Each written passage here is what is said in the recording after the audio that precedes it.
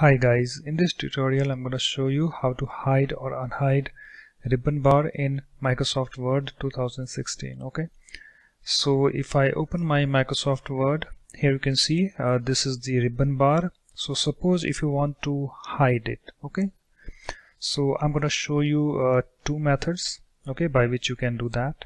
Okay, so you have to right click anywhere on the blank area on this ribbon bar. Okay, so here we have the blank area, just right click on that, and here we have the collapse the ribbon. Okay, so just click on this and you can see the ribbon is hidden. Okay, and suppose if you want to unhide it, so you can click on this home.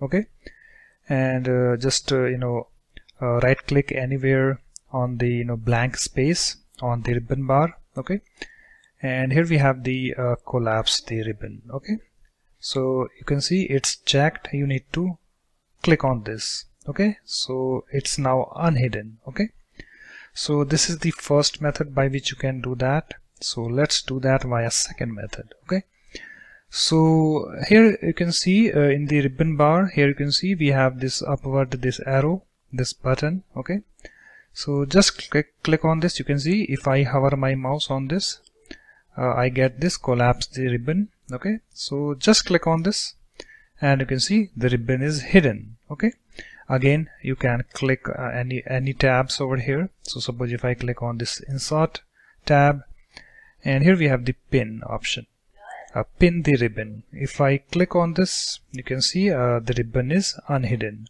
So guys, in this way you can easily hide or unhide a ribbon bar in Microsoft Word 2016.